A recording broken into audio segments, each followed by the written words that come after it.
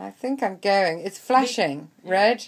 Victor Hugo Mendes, welcome to Focus on Africa, and thank you for coming to the studio. And share with us, with our listeners, a little bit about your book and why you decided to write the book of inspiration, of motivation. Okay, thank you very much to be here on BBC. London is I never imagined that I can be here. That's why I wrote, everything is possible. Yesterday was impossible, but today is possible. It's happening. It's what I like to. I'm telling in my book, inspiration book. Don't feel afraid. You can. You have to think how you will do it. When belongs to the God, but how we can build this idea. So you don't believe in if, it's always how. It will happen. Yeah, will happen. If I want, I can. But how, I don't know. But I have to do something today to attract what I want to happen.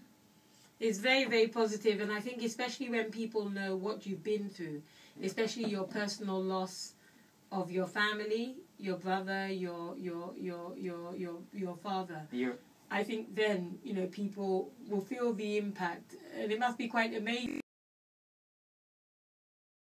Feel positive. Yeah, you can feel positive beside these strong problems affected ourselves. I didn't stop quiet or crying.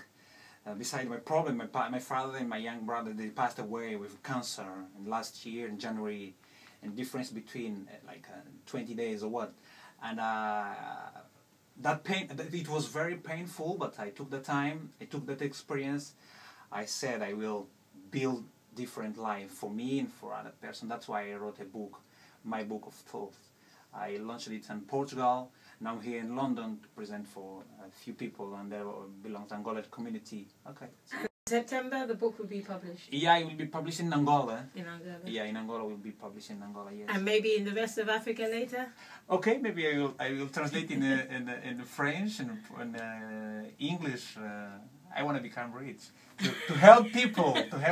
Yeah. Well, good luck, and thank you for coming. You're welcome. Thank you. Yeah.